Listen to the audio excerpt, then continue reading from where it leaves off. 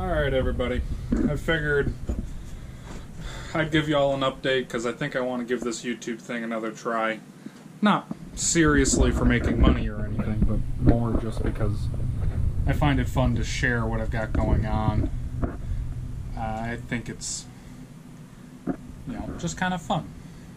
But let me start with trying to catch you up on all the vehicles I own and what they've either been doing or have done, with the list as best as I can remember it. My black S10, I yanked the motor out of that and I sold it. My green S10 got scrapped. My gray S10 got wrecked probably 3 years ago now, but I never told anybody because I was always a little embarrassed to admit that I wrecked it. I put it on its lid. But I was fine, no damage. I was completely okay, just a tiny bit of scratches from when the glass broke and I had to crawl through it to get out of the cab. I have my 2014 Camaro SS, which I do believe I have talked about on this channel a little bit. I'm not 100% sure. I also have a crew cab square body Chevy. It's a 1989 model. You can see it peeking out way back there in the backyard. I'm going to get to that later and give you some more details on it. And I do believe that's all the vehicles I can update you on. I don't think I've had anything else coming and going. But let's start with what's in the shop right here. I'll let you know what's going on here.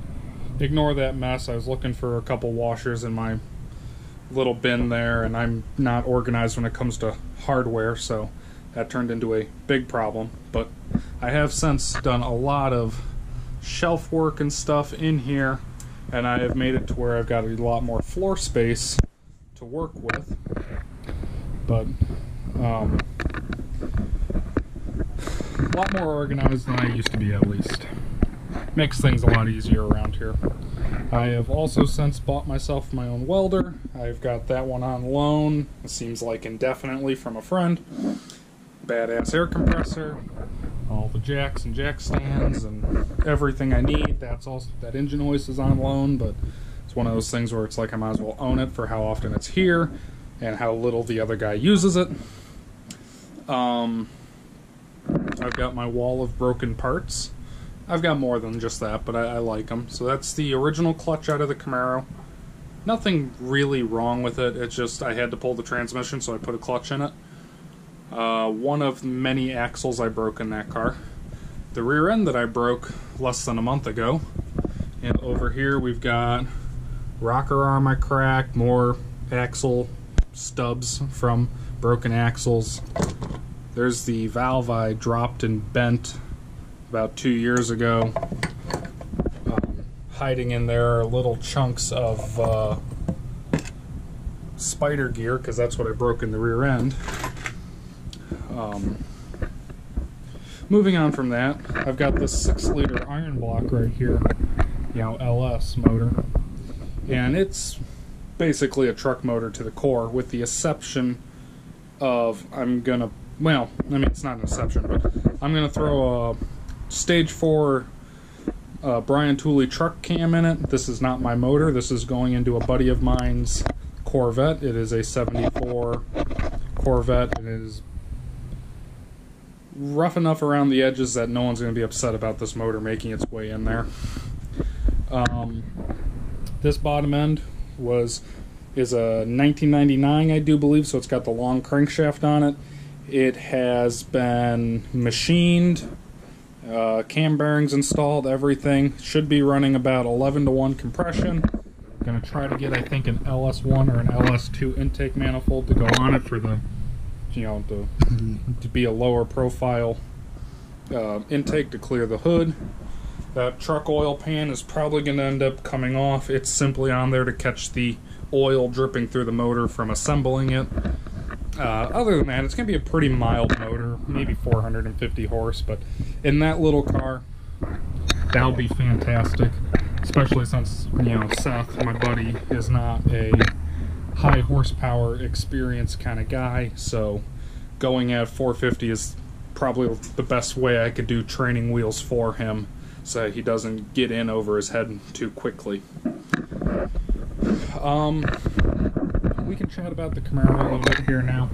I know this is a little bit rambly and we're kind of all over the place, but I've only got so much time before my son wakes up and then I'm out of time to film, and plus there's a storm rolling in. So with this Camaro, I'm not sure how much it's been on my channel yet or not.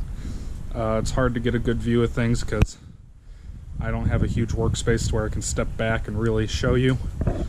This is a LS3 car, 6-speed manual TR6060. I've got upgraded, you know, wheel tire kind of package going on. 275, 40, 20 front, 315, 35, 20 rear.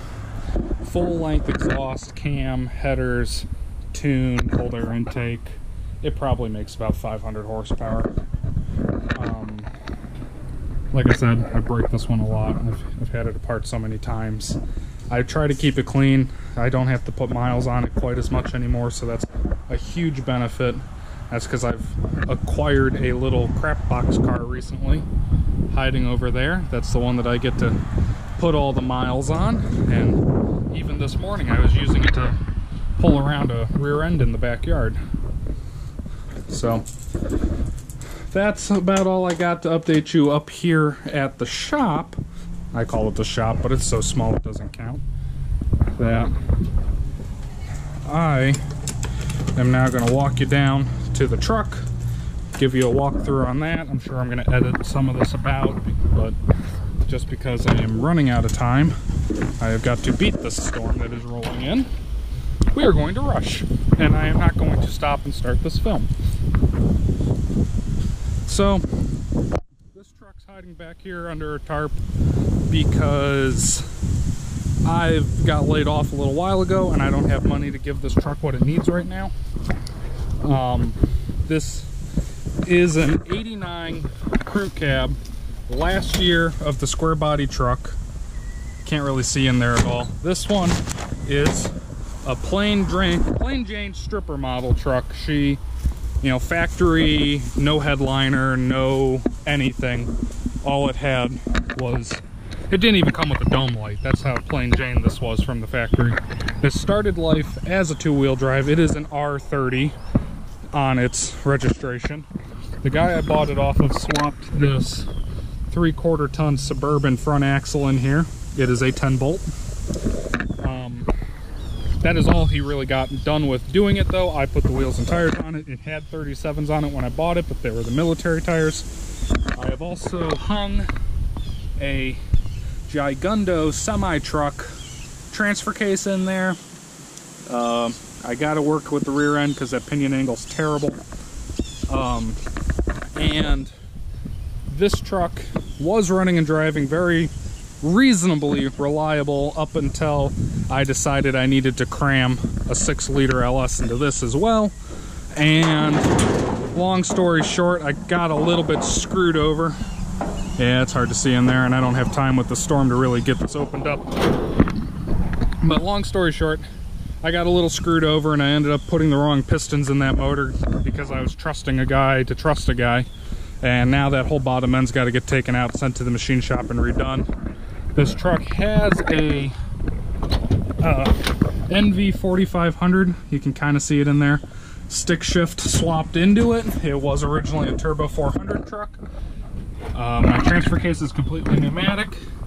That switch right there turns on and off the air compressor. And then I have my dial here that I can select the different ranges for the transfer case.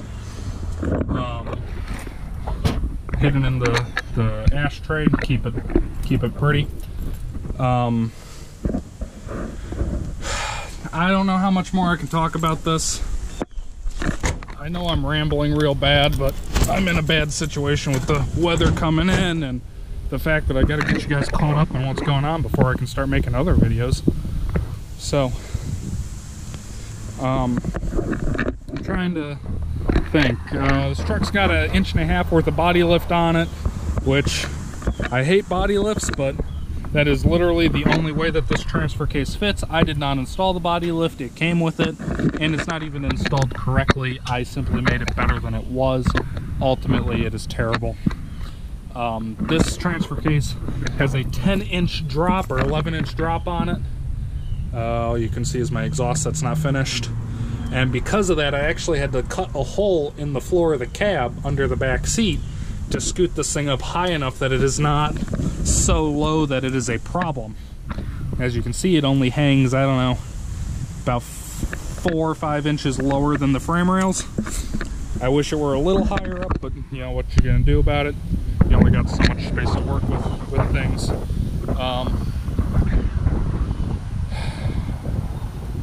Yeah, I think that's about all I got right there. I will update you with projects as I work on them going forward as best I can.